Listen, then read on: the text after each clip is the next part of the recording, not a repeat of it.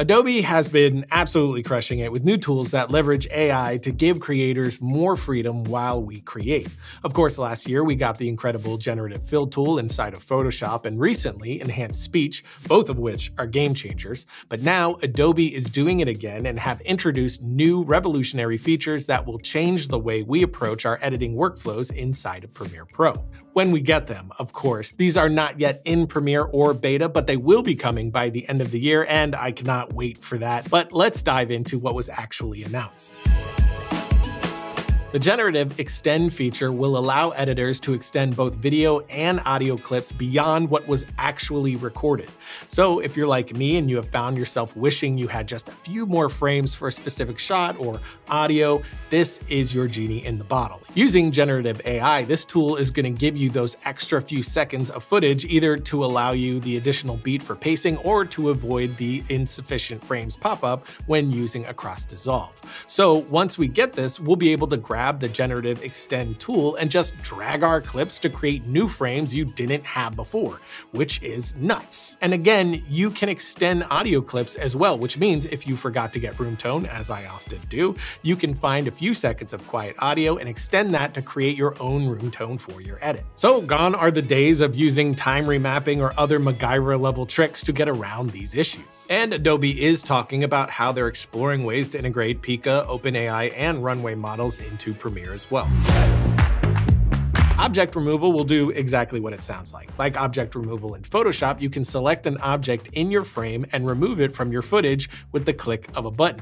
In the past, if there were distractions like a sign you didn't want or boom mics in your shot, you'd have to go through the process of removals using a clean plate, which is easy enough if you do have that clean plate and if your shot is static. However, add movement or the lack of a clean plate into the mix and things get tricky. In the early days of my show Film Riot, removals were very difficult and one of my biggest frustrations. But now, with a few simple clicks, we're going to be able to do that needed removal regardless of your skill level. I'm also very much looking forward to creating clean plates on moving footage for compositing or even separating out different elements.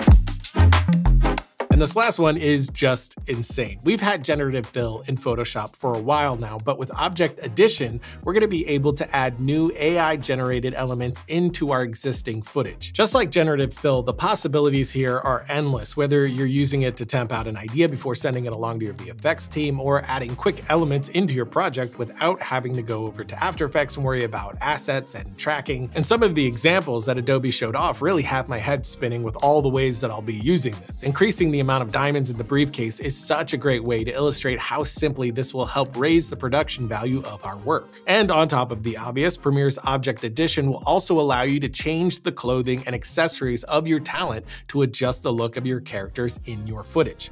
Let me run that back for you. You can change your talent's clothes in a video after the fact. I'm not entirely sure this isn't sorcery. You can also modify any objects in your video with different colors, textures, or style, or a million different effect ideas that are now spinning around in my head. Now, those are the three that are coming later this year, all powered by Adobe Firefly, which is ethically trained on licensed media. But there was one more thing Adobe showed off.